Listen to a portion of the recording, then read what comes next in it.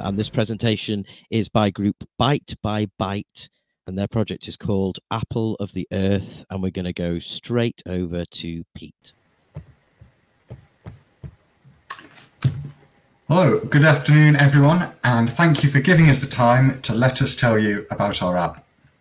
So we are team Byte by Byte, and we're made up of Chris, Jack, James, and myself. So in initial discussions, we became aware of the challenges and problems of many of the current lifestyle and dieting apps. Many of these focus on complex FAS buzzwords, such as macros, micros, paleo, keto, who knows, and there tends to be a lot of focus on the negatives, such as calorie counting, restricting what you can and cannot eat, and even when you can eat it. This is great for some people, but we wanted to create a lifestyle mobile app that was far more inclusive and only cares about the positive stuff that you are putting into your body, promoting fruit and veg diversity in your weekly diet. So with a type, a swipe, or using photograph recognition, our app, Apple of the Earth, tracks how many unique fruit and veg you have consumed each week, encouraging you to reach 30 different variants. So now over to Jack, who's going to show you a little bit about our app. A major feature of our app uses image recognition. We're using AWS Rekognition, which is Amazon's image recognition AI, to identify objects in photographs that the user takes. Our app intelligently filters the results to only show fruit and veg that can be found in our database. This filtering also allows us to inform the user if they have already consumed the item in the current week. Next slide, please. So this is our app, Apple of the Earth. When the user launches the app, they are greeted by a login page. If the user tries to log in with an empty or invalid input, they are given a prompt. Once the user is logged in, they are brought to the home page, where they are welcomed back and shown their current progress for the current week. They can scroll through fruit and veg on the carousel and swipe away items that they have eaten to add them to their total. They can also dynamically search through the results for a quicker way to find items. If the user wishes to undo their last swipe, they can use the undo button to remove the last item from their consume list and repopulate the carousel. The camera button opens the image recognition section of the app. From here, the user only needs to take a picture of their fruit or veg to be given the option to add it to their eaten list. They will then be prompted to return to the home screen. At the bottom of the page is a recipes section. This takes the user to a list of suggested recipes where they can scroll through for any and select any for more information. From a single recipe, the user can return to the home page by pressing the app icon. Now back to Pete to talk through our front-end tech choices. So the framework we were going to be using was a huge decision, and we spent a lot of time spiking alternatives such as Svelte and Vue. And although these were fantastic, we opted for React Native due to the well-documented and efficient integration with the other dimensions of our tech stack. And also it is platform agnostic, which means it allows us to develop and test on both Android and iOS. So Axios was a perfect partner to make network requests from our front to back end and left the door open for scalability with either relational or non-relational databases. And because we were really, really keen to make this a working mobile app, it was extremely important to us that we tested this on our mobile devices throughout the process. So Expo was absolutely brilliant because it allowed us real-time testing as we changed the code. And now handing you over to James, who's just going to tell us a little bit more about the backend. Thanks, Pete. So the backend of our application was built using MongoDB, Node.js, and Express. We chose to use a non-relational database. We felt it was the best fit for our data structure. We were able to create collections to store our users, could then store the user's food in the object themselves. This was the alternative to creating junction tables, which, while a great method of establishing relationships, we wanted something we could scale quickly just based on the limited time we had. This also meant that things like dietary requirements, allergy information, any recipes they had liked, stored photos could easily be stored further down the line without the need for any extra columns and tables. I think we all enjoyed learning about a different type of database after learning a lot on the course about relational and SQL databases. We used MongoDB Atlas Cloud Management to host our database, and this proved very useful in referencing our data, as well as providing a really clear visual representation of our data, especially as it grew.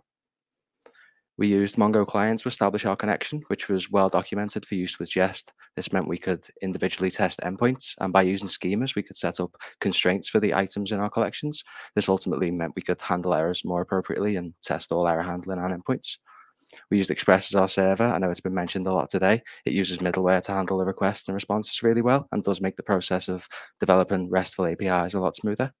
And finally, the credentials and server for communicating with Amazon's Rekognition API were also kept in the back end of our application, which received a photograph encoded into base64 and sent the request to Amazon's Rekognition API, which in turn returned our results to be sent to the front end.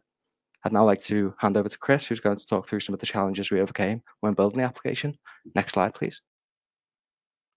Thanks. So we did face a few challenges along the way.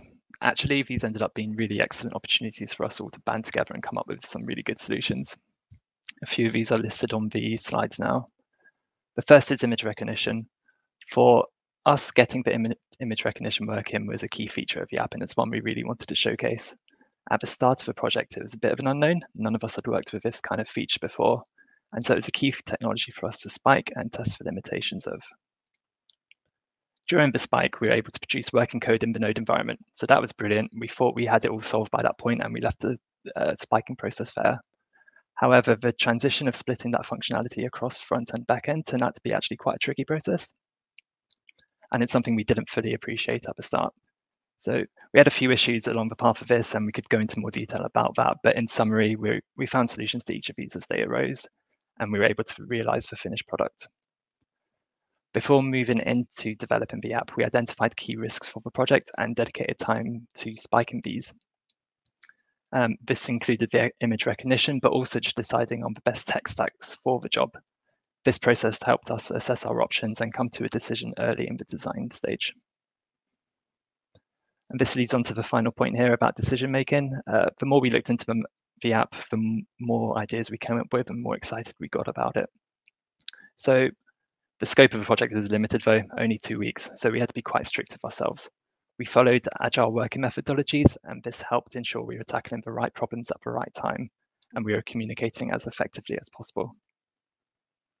And well, the future roadmap. There are loads of additional features we'd love to add to this. Top of the list is logging multiple ingredients via image recognition. The underlying tech is capable of handling multiple items, and to fully implement this feature, it requires some more tweaking on the front end just to make sure that the user gets the most useful data presented to them. The image on the slide shows this. Well, it's a pretty random spread of ingredients there, but it's a demonstration of the app correctly handling multiple ingredients. The next item would be tailoring recipes. The recipe API we used has loads and loads of recipes on it. And then we're collecting lots of details about the user. So really combining these two sources of information would provide some really useful outputs. And finally, we wanted to dive deeper into the stats of the user. So again, we're collecting lots of data about the user and their habits. So being able to show this against the seasonality of the ingredients, the popularity of the ingredients would be a really cool feature. So I'd like to hand over to James now to summarize the project. Thanks, Chris. Next slide, please. So the fruits of our labor, or what we've learned. A solid MVP to work towards is valuable reference points. So this made sure that we were all on the same page, we had the same vision for the app, and that stayed consistent across all team members. The importance of identifying data structures. So thinking about the needs of the application, understanding how data would flow in our application meant we could identify which components we needed and where, and proved really useful when converting our user stories into functional aspects of the application. Implementing effective version control is crucial when working as a team, so staying informed on which components people are working on and where we're up to in development has proved very useful, and especially when we had to do any big mergers or resolve any conflicts in our code. The benefits of agile working practices, so stand-ups and Kanban board are a really good way of not only reflecting on our own work as individuals and our contributions, but also identifying the way forward and genuinely stay motivated as a team. I know we enjoyed our morning stand-ups. And last but certainly not least, I learned personally that apple of the earth is the literal English translation of the French word for potato, which might be as useful as the other things I've learned one day. And finally, I'd like to thank you all for your time in viewing our presentation, and we'll welcome any questions that you may have about our application.